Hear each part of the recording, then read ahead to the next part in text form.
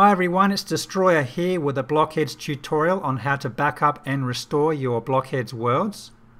Right now I'm going to copy Troy's world from Troy's iPad Air over to Troy's iPad 3. Here I have my iPad Air, and as you can see it has Troy's world on it. And here we have my iPad 3, which currently doesn't have Troy's world on it at all. So I'll scroll around and show you that the world does not exist as yet. So in order to copy my world between devices, I'll use a free application called iFunBox. You can get this for free over at i-funbox.com. Then once you're there, you can click on the download link at the top of the page. You'll need to download iFunBox Classic, and that is a zip file. So what you need to do is download that zip to your PC and then extract it to a folder. Once you've done that, you'll get these three files. So you launch the ifunbox.exe and you will get this application on your screen. Now on the left hand side is a list of connected devices. You will need to plug your devices into the PC via the USB cable. So once they are connected, you'll get a list like this.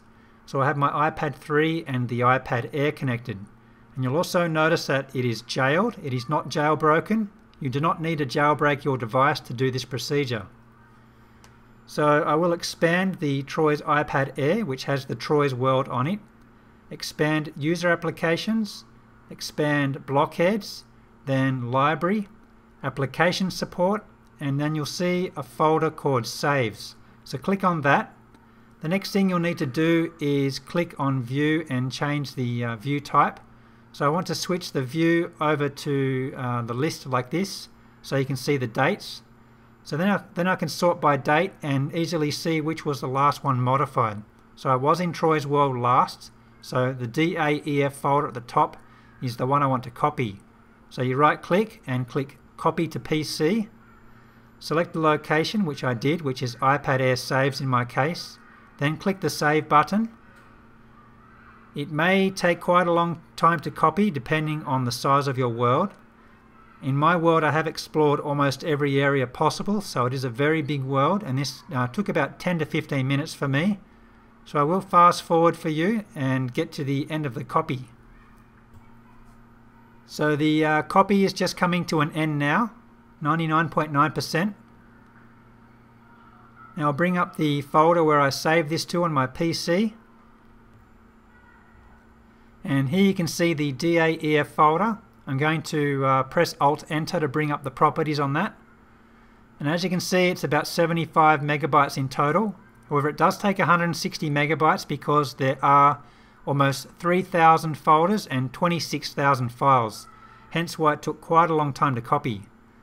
So in order to copy this to my other iPad, I'll need to first browse to the other iPad folder where the saves folder is. So just minimize the iPad Air in this instance. Expand the other device, which is my iPad 3. Explore to user applications, Blockheads, library, application support, and click on the saves folder. Now this is where I want to copy it to. As you can see, there's no DAEF folder, which is Troy's world. There's no option to actually copy folders. If you try and copy from PC, it will only let you copy one file at a time. So with almost 3,000 files, this would take a lifetime to do. So in order to copy the entire folder, you need to drag and drop the folder from your PC over to the iFunBox. So once you do that, go back to iFunBox and you'll see it's already copying. So once again, this will take about 10 to 15 minutes to copy since it is about 3,000 files. So I'll fast forward to the end of this copy. So the copy is just about to complete. And there it is. So let's head on over to the iPad 3 where I copied this world. And as you can see, the world does not exist because I haven't reloaded the program. So quit that out and reload the Blockheads, and then you'll see at the very end that the world you copied, which is Troy's world, is now on this iPad. So I can click on play now and load that.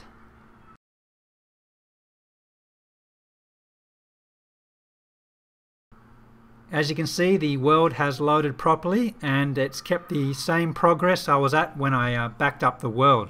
So I have all 5 blockheads intact and everything in the world is the same as the other copy. So I hope this video has helped you to back up and restore your worlds. You could also back up and restore to the exact same device as well. So if you happen to ruin your world unintentionally or even intentionally, you could just delete it off the device and restore it from the PC again. Have fun and bye for now.